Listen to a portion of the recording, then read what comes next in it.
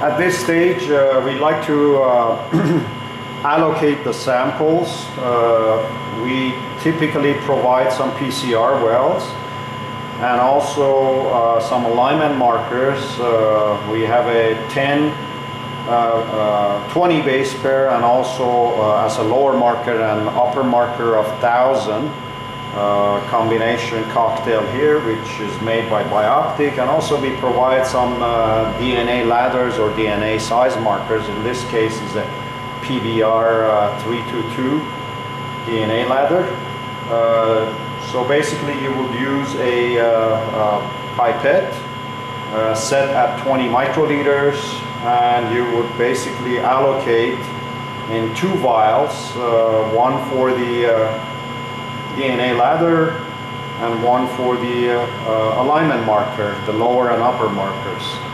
So once you allocate the samples in the PCR wells, you would basically move the tray toward the, again, buffer position first.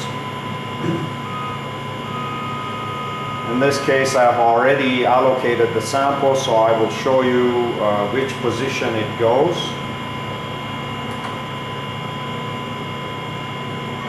So in the buffer position,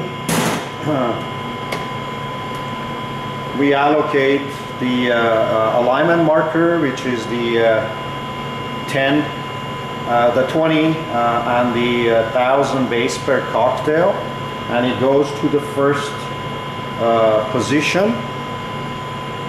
And then the second position could be allocated for the another alignment marker, like the 20 base pair and 5000 combination.